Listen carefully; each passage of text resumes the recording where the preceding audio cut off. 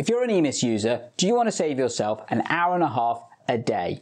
That's right, time is really precious, and in this video we're going to share with you a product that's going to help you basically save loads and loads of time. It's shared with us by a group called Robodocs with Dr Natalie Martin, and basically solves a problem that's unique to EMIS and hopefully will mean that your life is so much easier. Check out the information at info@robodocs.co.uk and let's get straight to that video that shows you everything you need to know. Let's tech enhance your primary care and learning. So GP learners, we're joined by Dr Nat Martin, and she's going to talk us through this lovely new product and show us how hopefully you can save a lot more time using EMIS. New world for me, but take it away, Nat. Tell us about yourself first of all. Hi, so I'm Nat Martin. I'm a GP partner at a 15,000 patient practice in East Yorkshire. So you've been showing me this kind of tool that you've got to use an EMIS, which I appreciate. When you had to explain it to me, you had to explain the problem, because it seems like this is not a problem for System 1 users, but an absolute nightmare for EMIS users. Yeah, so the functionality on EMIS for signing scripts means that you have to sign each script individually, and each individual signing requires multiple button clicks and scrolling. So for us, on a Monday, for example, we have 500 prescriptions to sign. So that's a lot of GP time. So on a Monday, it takes us at least 2 hours to go through and manually sign them ourselves. I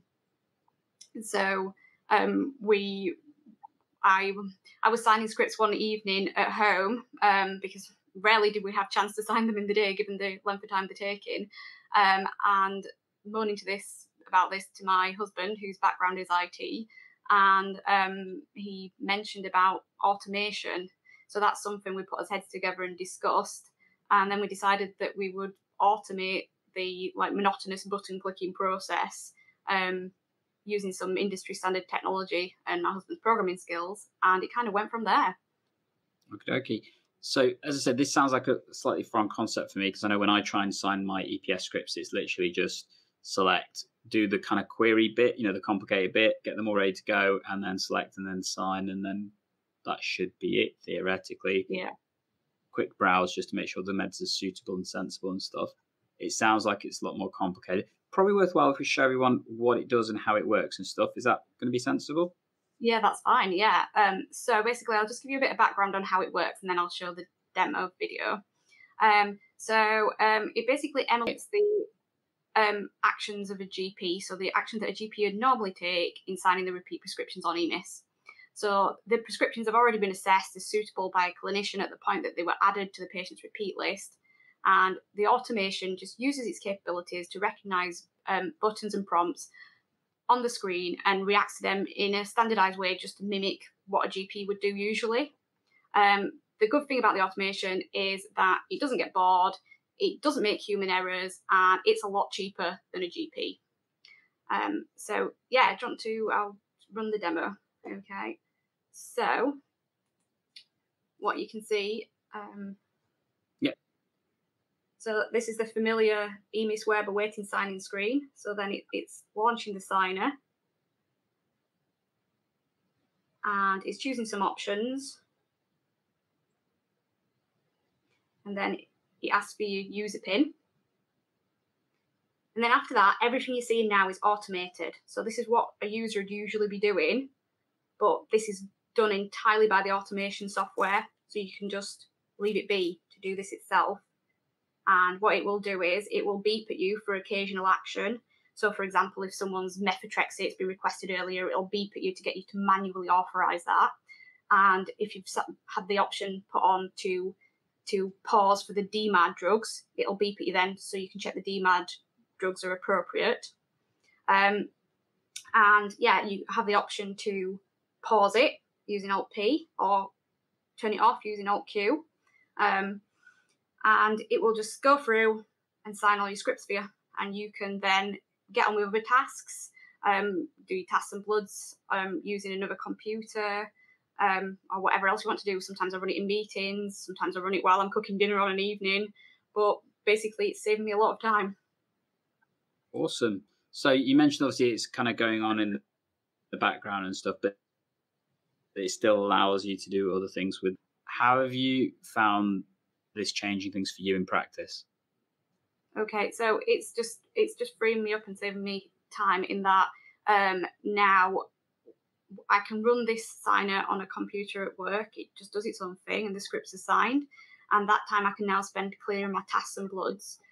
So whereas before I would have to do all the script signing, and then I'd come home and have to start my tasks and bloods because they'd not got done in the day. Now it's freeing that hour and a half to 2 hours up so I can get all my other stuff done, or I can have a practice meeting. Basically, you can do anything you would have usually done as a clinician in that space of time. Yeah, like maybe have lunch. We'll go to Lou as well. Yeah, like I'll go home early. Have lunch. Yeah, like seriously, have lunch, get a drink, feel a bit more human. So it sounds like it's really going to save time in terms of using the AutoNat and stuff. So if people were interested in looking at this, what's the kind of onboarding process like in terms of getting it from you guys onto the computers and using it and stuff? How would you describe that? Yeah, so it's pretty simple, really. The process is you tell us, yay, we would like this. We send you out an order form. You fill in your practice details. It gets some information about the way your EMIS looks at the top for your practice name. Get that back to us. Then we send you a link to download the software and a licensing file.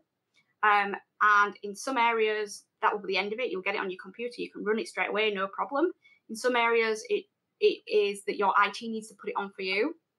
And once again, a bit of variability. So some IT providers, no questions, it just goes straight on. Other IT providers might need a bit more information. Some have sent us a form to fill out, or had some email exchanges with us or the user. But so far, everywhere we've had that process, it's been approved. So it's pretty simple, really. And how many different areas across the country are you currently running it in? So we're running it in 5 different areas at the minute. And in terms of cost, I guess there's going to be always those questions. How much would this cost for a practice to take on?